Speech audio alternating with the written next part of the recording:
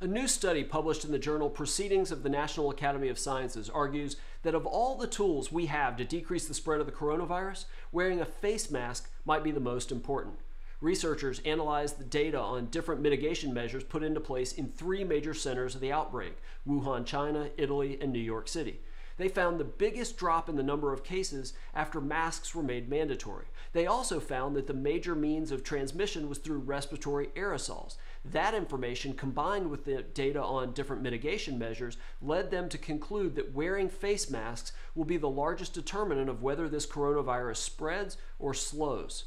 Now, there are different experts who disagree that masks make much of a difference. Dr. Amesh Adalja of the Infectious Disease Society of America told ABC News he has yet to see much direct evidence to support making masks mandatory, especially masks that are homemade. He points to New Zealand, which largely got its infection under control without the widespread use of masks. The debate over whether masks should be mandatory will probably rage for months. But if you're going somewhere in public where you can't maintain your physical distance from other people, wearing a mask can decrease your chance of catching and spreading this coronavirus at least a little bit. I'm Dr. David Geyer.